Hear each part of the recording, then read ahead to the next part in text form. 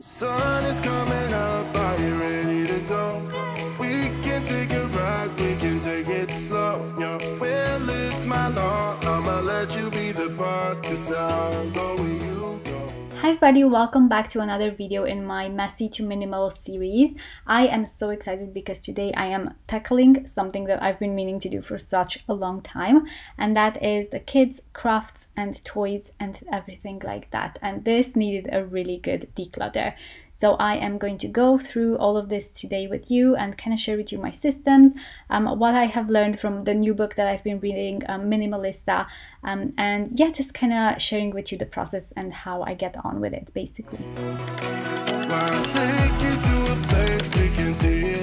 So this corner of our kitchen was starting to get overflowing and it was starting to stress me out, to be honest. So we had a few of the crafts down here, a few of them up on top of the fridge in one of the cupboards, and then we had a few of them in our under the stairs cupboard, a few of them in his room. It was just all over the place. So the first thing I did was actually bring everything down here so that I could have a proper look at how much stuff we actually have.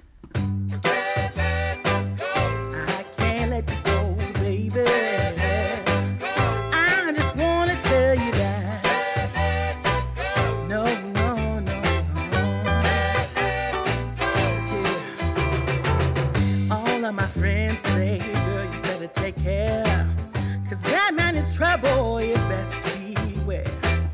And though deep down I know I might be headed for teardrops, now that you got me started, I just can't stop. No, cause I love you, baby, I can't let you go, baby. One of the things that I did was really try to ask myself, is he actually using these things? Like, is he actually playing with them? Is this something he actually enjoys doing? Because if not, then what's the point of me keeping it? And then I also tried my best to remove as much packaging as possible. Like we had this huge case of crayons and pencils and things like that, and to be honest, half of them don't even work anymore because they've dried up, and that huge case was taking up so much space in our kitchen here. So I got rid of it, and I'm also going through all the Play-Dohs, seeing if any of them are dried up. I'm just kind of tackling all the papers and the little books that he has here and there, because, you know, we kind of keep a lot of these things, I feel like, just because they're there, basically, because it's easier not to tackle them than to tackle them. That's what I've been doing anyway, and they just have accumulated so much. So I'm taking a few of these notebooks up to his room. It's kind of like activity books, just so that he can actually use them, because if they're out of sight, he's not going to use them. And then I have this big toss or recycle pile of things we don't use, and then I have this pile that's left of things that we actually do use, but we don't use all of them on a regular basis. So my system for this is I am using these clear plastic bags to organize all of the things that we have here by category. So I've got these little animal shapes that we use for Play-Doh. I've got the actual Play-Doh. I've got crayons. I've got kinetic sand. So everything goes in one of these bags. And I'm putting all of them in this white basket that's going to be the crafts and kind of activities like this basket. And this basket will actually go out of reach. So it will be higher up on top of the fridge, you know, kind of in one of those cupboards. I've been looking for love so true. When I was down and out, along came you. Though you might be a liar and a cheat too, I just can't quit you now, cause I love you. Yes, I do. I can't let you go, baby. I can't let you go, baby. Cause I love you, I love you, I love you. No, no, no.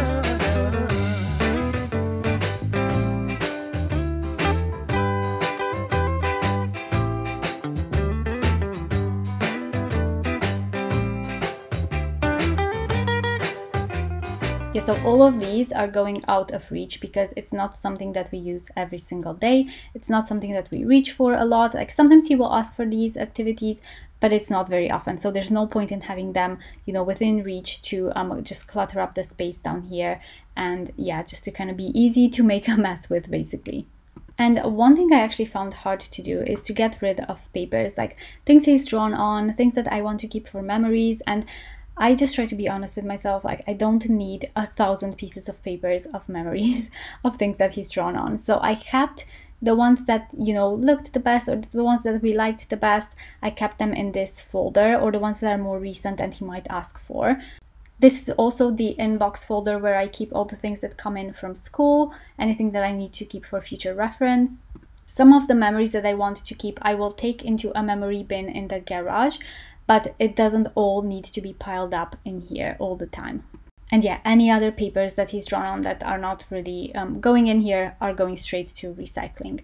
One other thing I got rid of is these bulky recipe of, you know, folders that I have here, because I realized I actually don't reach for them very often. And that's because all of these, like HelloFresh or Gusto meals, you can find all of them online on their website or on their apps. So I initially started taking photos of them, but then I realized I don't even need that because I can just find them online. And that's what I usually do anyway. I just go straight online to find the recipe. I don't come to these folders because I only have a few favorites that I go back to again and again. So this basket is another one of our inbox basket. So this is where I keep in this folder again things that come from school and some of his artwork, and then I only kept a few things down here that we actually use on a regular basis, and that is a watercolor set, some white pieces of paper, 3 Play-Doh tubs, and a table cover that we use, and that's it, because honestly he doesn't really need that much, and I feel like this kind of actually boosts his creativity a lot more rather than a messy place that he can't find anything in. And that is a pretty big pile of toss or recycle things. I got rid of so much and it honestly felt so good. I also went through some of his books and kind of puzzles and games, and I put away anything that he's not actually playing with at the moment. I put them in the garage just because we're having another baby and I know she might want to use them, you know, when she's a bit older. But when she outgrows them, then I'm just gonna get rid of them. Like, I'm not gonna keep them anymore. And that's the plan anyway. And then I moved on to his toys. So he has in here pretty much all of the toys that he has, except for he has a few upstairs in his room, and those are mostly Legos.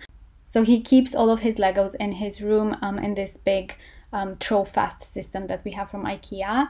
And I just wanted to go in here and kind of take everything out. So I went through each of these baskets and I wanted to make sure each of them has one category of toys, basically. And honestly, he doesn't really play with that much. I realized, like, there are so many things in here that he hasn't touched in maybe like a year. So I took those out, and I've actually been doing this declutter constantly over the last few months, kind of taking a few things out when I notice he's not playing with them. And I know it can be really hard to get rid of toys because, you know, they might have an attachment to it, or even if they see it, they might want it back even though they haven't played with it in a year. So he was quite good with it. He didn't really miss anything, I don't think. My thing that I did here is, if I felt like there was anything that he might want back at some point, I just put it in the garage in a storage bin, and I will see if he asks for it back. If he doesn't in a few months, then I will just get rid of it. But yeah, I think that's a really good way to kind of still get rid of things and declutter toys without making it, you know, a traumatizing event for them. But yeah, some of the main toys that he actually plays with are, he has a few vehicles down there, but he mostly plays with the wooden train tracks and the tunnels. He loves building those. And he also has magnet tiles. He loves playing with those. And then some animal figurines, but he doesn't play with those too often, just sometimes. So I kept those still. But yeah, I just feel like there are so many things that he doesn't actually play with. So yeah, my goal was just to reduce the amount of stuff so that it's easier to clean at the end of the day as well. I also did a big purge of all of these play foods that he has in his play kitchen, because he does like to play with them, but I feel like he doesn't need like 100 little pieces of them floating around everywhere. It gets overwhelming. Like, I don't think they need that much to play with and to have fun. So I ended up putting away quite a bit of this play food. So I think I put away about half of it, to be honest. And I just kept the nicer ones and the ones that I know he actually likes playing with. And to be honest, he didn't even realize. Like, I don't think he misses any of those play foods, and it just makes it so much easier to clean up, even if he dumps all of them out, you know, at one point during the day.